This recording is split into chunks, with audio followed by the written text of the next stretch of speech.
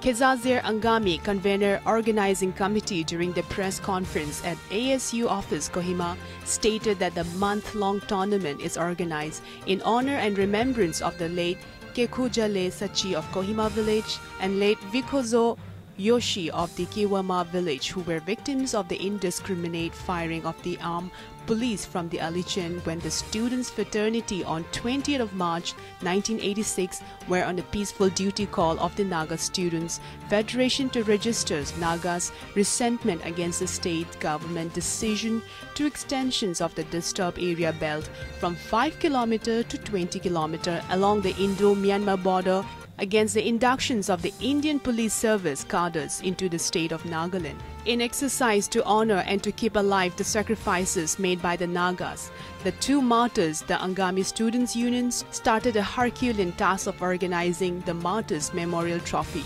Thereafter, a new trophy for the tournament was procured by the ASU, and the nomenclature for the same was changed from NSF Martyrs Memorial Trophy with the theme Goal for Peace. ASU is expecting around 60 teams in the 18th edition. The tournament will be played on knockout basis in all stages of tournament, and the last date for the form submission is September 20. With Insan Bemukhovong, APN, Kohima.